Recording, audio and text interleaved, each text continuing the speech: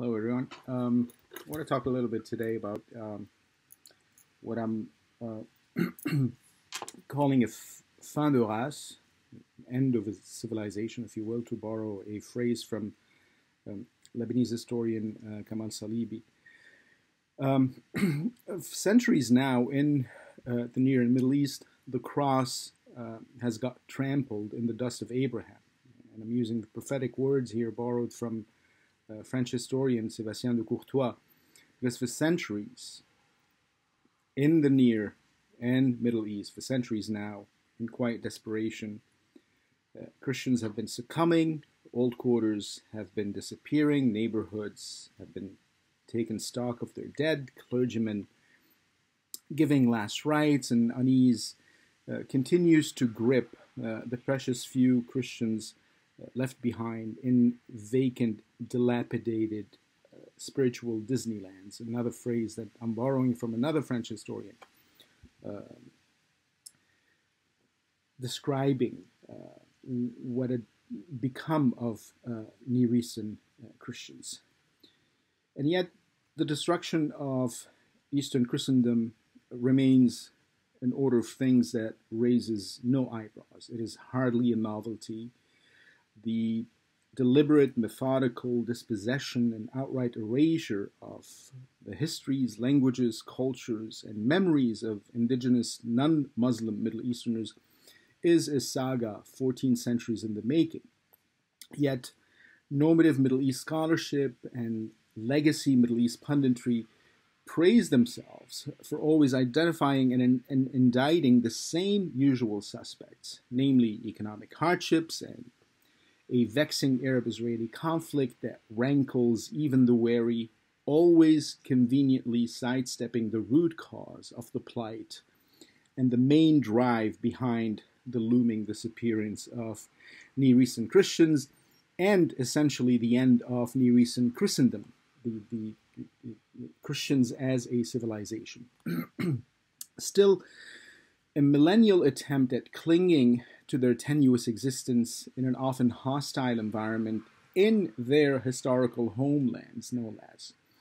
Near Eastern Christians have always aimed at persevering, at casting themselves as cultural intermediaries, as hyphens, as bridges, as it were, between East and West, transmitting to the Western world the faintest pulsations of the Near Eastern and Arab worlds, intercepting before anyone else the life ripples of the Mediterranean, of Europe, and of the universe, and then retransmitting them to the nations of the hinterland, to those desiccated realms of sands and sleepy mosques. Such is an element of an eternal truth, famously wrote Lebanese Druze chieftain Kamal Jumblat in 1945. And what I've read, just a moment earlier, this is an exact quote from Kamal Jumblat himself. Indeed, it is Near Eastern Christians who make the Near Eastern mosaic a mosaic. Without them, there is only a Middle East of blandness and slumbers and old shrines.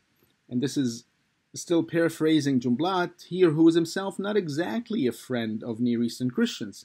Still, in his telling, staid, austere, traditional, and rigidly ordered, the Middle East slumps in stark contrast to the dynamism, the edginess, the fluidity, and the intellectual audacity practiced by Levantine Christians, this unique breed of polyglot, cosmopolitan cultural intermediaries.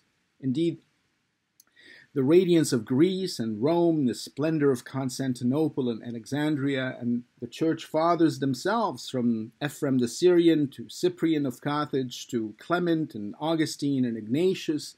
This is not to mention the Jewish founders of Christianity themselves. All are Near Eastern, not Western, not European bequests. Greece and Rome and all that jazz. And just as Europe, as we know it today, may be unthinkable without a Paris, so would the diversity and flexibility and capaciousness and moral elegance of the Eastern Mediterranean be unthinkable without the region's enterprising minority peoples, Christians and Jews and others to be sure, but Christians more specifically, because in our times it is the Christians in particular who are the people on the verge of extinction. Under early Islam, spanning the 7th to the 10th centuries, Christian monasteries radiated a unique indigenous kind of polyglossia, maintaining a fervid movement of translation and diffusion of the scientific and philosophical traditions of classical antiquity. Indeed, long into the second millennium of the Christian era, the big picture, linguistically and culturally speaking, in the Middle East had been one of a congenital multilingualism, a feature that is still a Near Eastern fixture and mode of being in our times. And so, in addition to the Arabic brought along with the 7th century Muslim colonizers of the Near East, pockets of Aramaic, Hebrew, Coptic, Armenian, and Greek speech communities survive to this day in parts of Lebanon, Syria, Iraq, Egypt, and Turkey. And this is not to mention Israel's biblical Aramaic and a revived spoken Hebrew. It is precisely this distinctly Near Eastern Christian phenomenon that made the intellectual radiance of 9th century Abbasid Baghdad possible, a world of Islam, as it were, that had become heir to Greco-Roman traditions precisely through the conduit of non-Muslims and non-Arabs, Near and Middle Eastern Christians in particular. And so, when one speaks of an Arab-Islamic period of intellectual effervescence and transmission during the golden age of Islam, one is speaking of an enterprise that would have been impossible without Syriac Christians, Jews, Persians, and Indians, but especially, again, learned polyglot Near Eastern Christians replicating the same enterprise in modern times from at least the 19th century. What is commonly known as the Nahda, the Arabic literary Renaissance movement.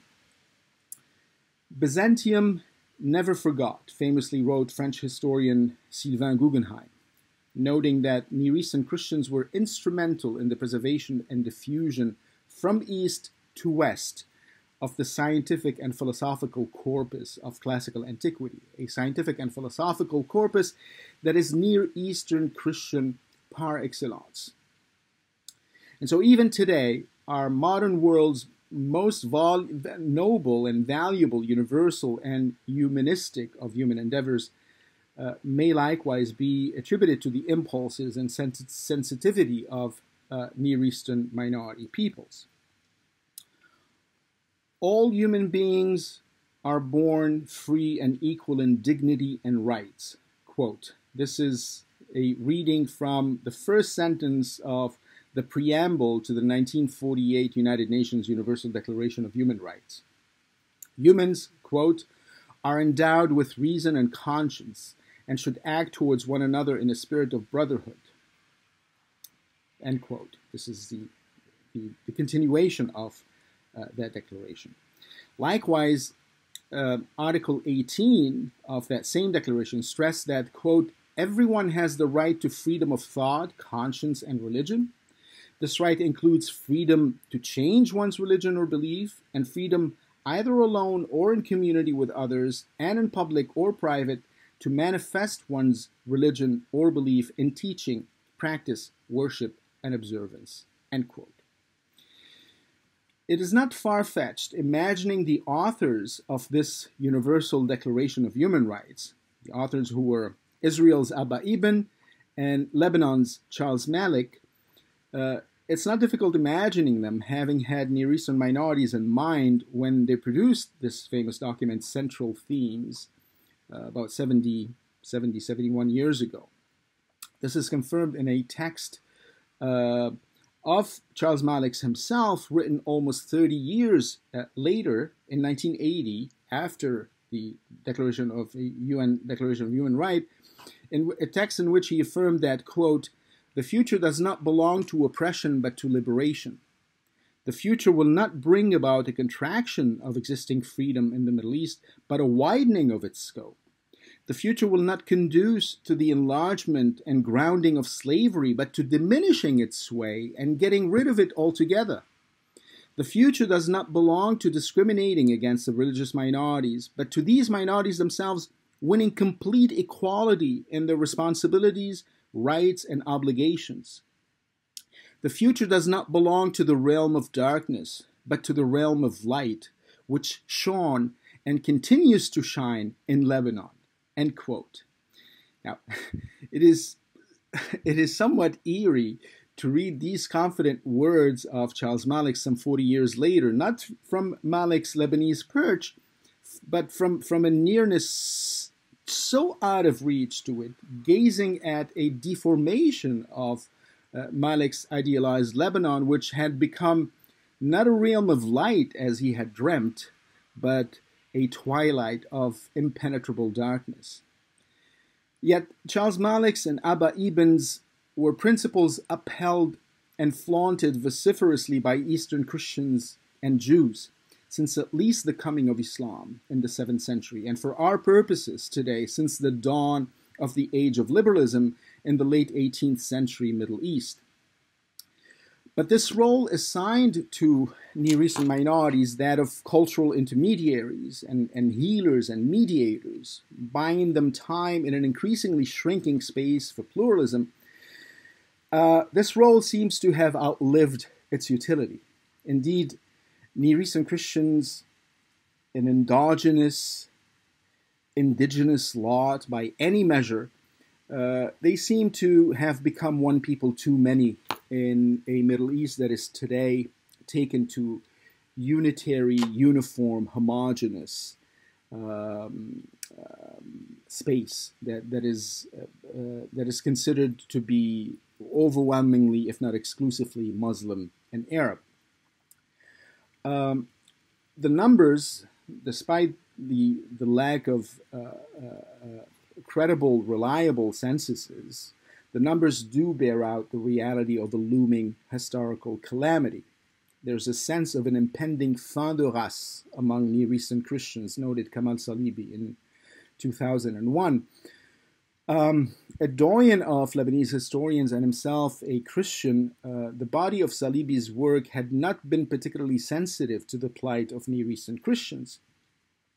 Yet by the turn of the 21st century, Salibi had already begun admitting the obvious, admitting that the collapse of Near Eastern Christian history was very near at hand, that after 14 centuries of having been Islam's exemplars of affability and originality and innovation and reconciliation, a sense of exhaustion was finally setting in among them. They are too Christian in a space where pluralism is in decline, where religious extremism oppresses and kills, and where the world assents, appeases, submits, or looks away. Near Eastern Christians tend to be intelligent, well-qualified, highly educated, noted Salibi, and now they're simply opting to take their skill sets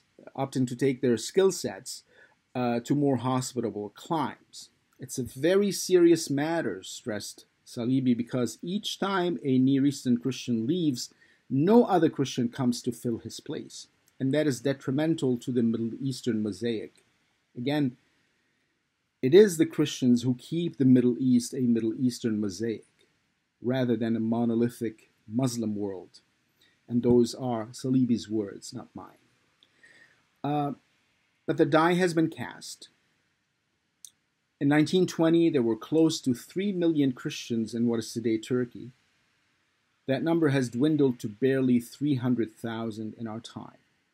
That is to say, a drop from a robust 25% of the population to what approximates today 4% of the population. And in the main, those Christians are elderlies living a devalued existence on sufferance, teetering on the edge of extinction. That's quite a dramatic drop from 25% of the population to barely 4%. Likewise, in 1952, when Jamal Abdel Nasser came to power in Egypt, there were almost 500,000 Egyptian Christians, other than the Copts, in what is now the Arab Republic of Egypt. Today, following Nasser's liquidation of Egypt's age of cosmopolitanism, non-Coptic Christians don't exist anymore. In a land that once called St. Mark the Evangelist its patron saint and the founder of its national church, sort of like St. Patrick is the founder of the National Church of Ireland. Even the ancient Copts themselves, which still number in the millions, couple of millions perhaps, they're a pitiful specter of a once dominant, confident native Egyptian community, a group that had never been an avid practitioner of immigration. The Copts are now leaving Egypt at alarming rates. And who is not familiar with the anguish and disorientation of Lebanon's Maronites, a community that, for all intents and purposes, had invented modern Lebanon, spawning its new republic as a confederation of minorities, to be sure, but first and foremost, perhaps as a safe haven for persecuted Near Eastern Christians. The Maronites, who traveled through history and through time with dignity, who through 14 centuries of existence in an Islamized Levant never lived as dhimmis, and indeed for some time exacted tribute from the wadis of Damascus, the Maronites are now relegated to abject dhimmitude, divested of their historical, cultural, and political relevance, and demoted to a position of servility, a kind of servitude whereby Christians live but are barely alive. With the preceding in mind, it may be imperative, indeed it may be vital, that the plight of Near Eastern Christians be looked at distinctly and separately from all the other problems plaguing the Near and Middle East. It is imperative that their troubled present days be viewed not as a reaction to, nor as an emanation of the Arab-Israeli conflict, which is the traditional whipping boy, but their plight ought to be looked at within the context of its own distinct history. Indeed, the plight of Near Eastern Christians is the sequel, perhaps even the culmination, of a long process of squeezing out, that had begun with the 7th century Muslim conquest of the Near East, and that for a while had stopped at the foot of the Lebanon mountains. But that pause, which might have lasted some 14 centuries, that pause seems possessed of a new kind of dynamism, or that squeezing out process seems to be possessed of a new kind of dynamism in this 21st century. Lebanon is now also being swept away in the tide of ascending religiosity and rising Islamic zeal. And so, from a people who wagered their survival on compromise and different iterations of entente cordiale, Near Eastern Christians, after having been the region's cultural intermediaries, are now our time's proverbial coal mine canaries, a warning sign, as it were, and an ominous indicator that the Near and Middle East are no longer hospitable to their pre-Arab First Nations.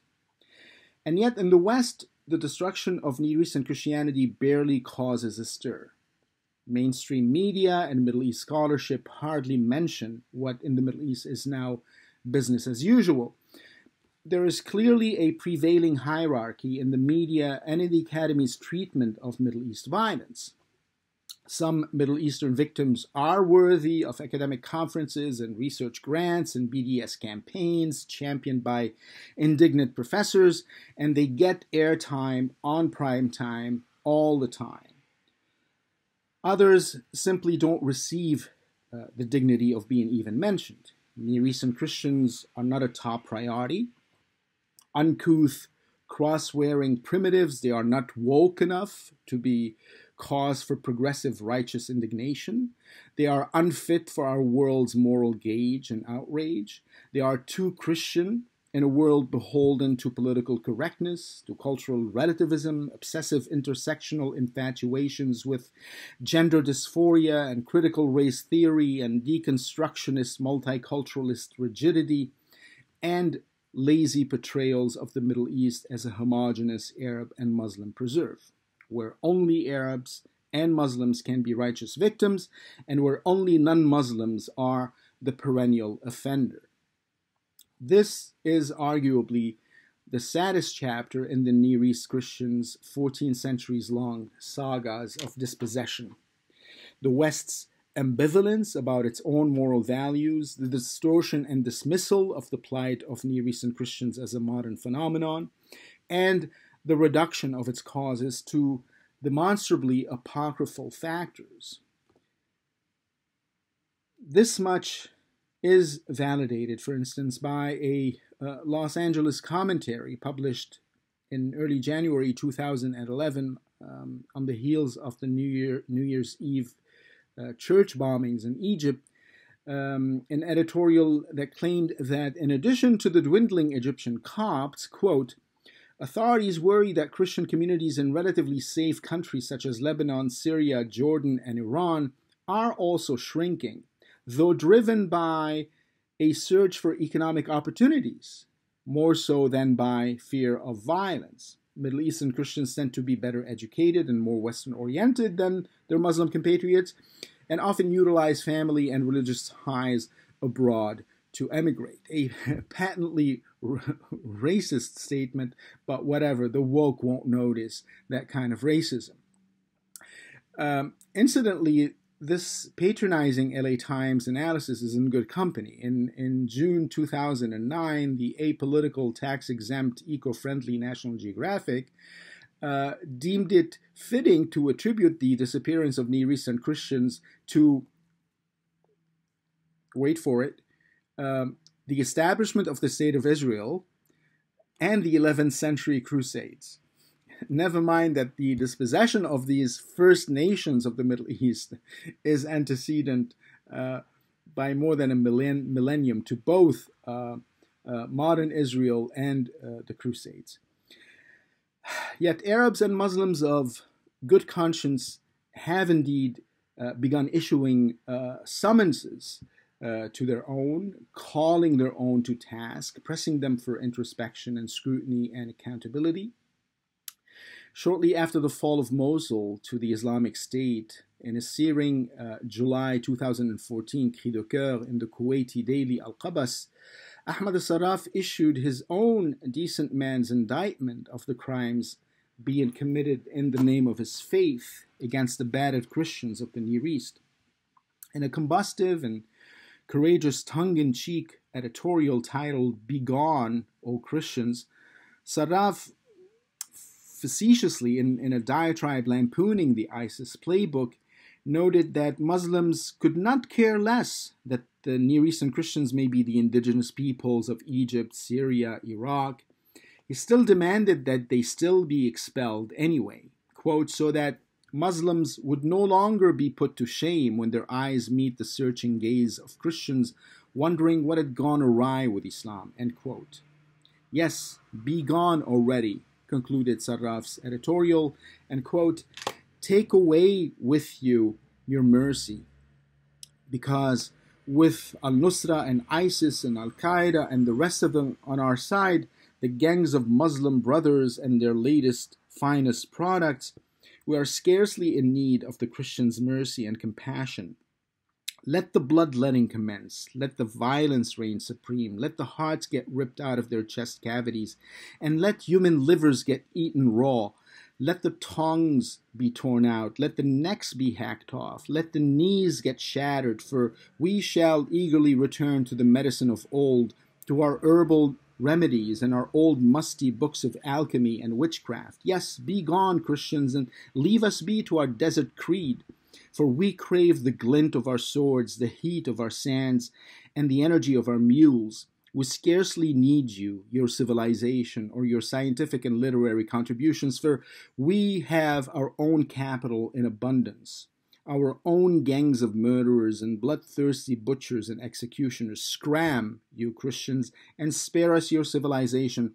We are replacing your culture of light with that of the grave diggers, end quote.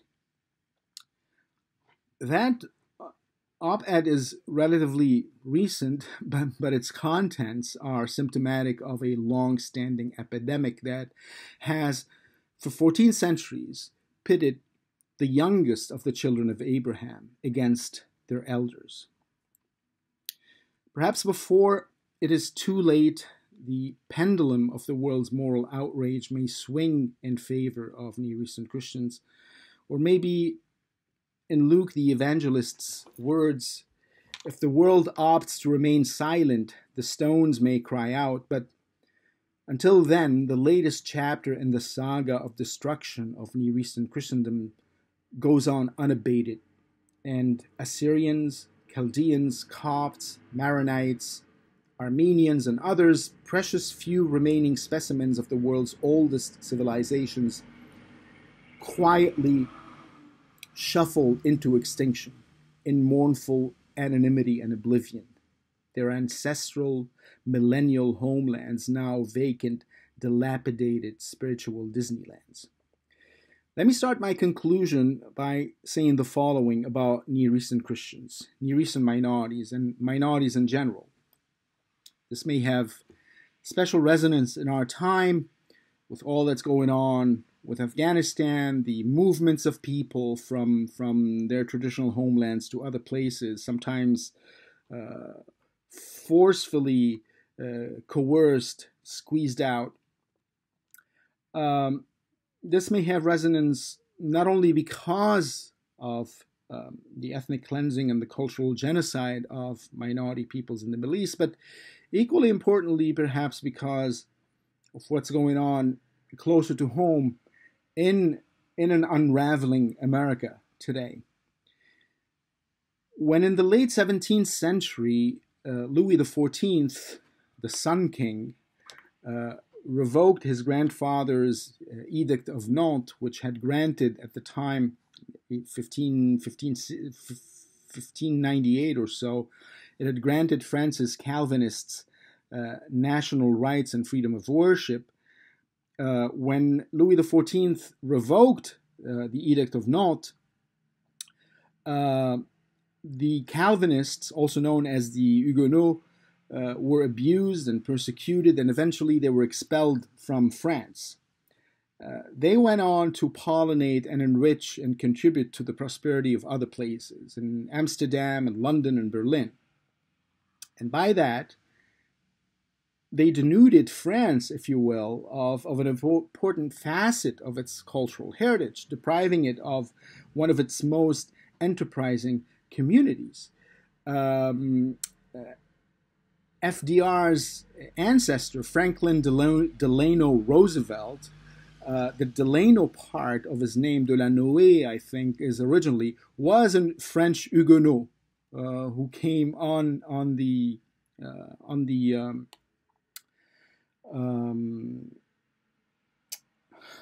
forget the name of that, on the Mayflower.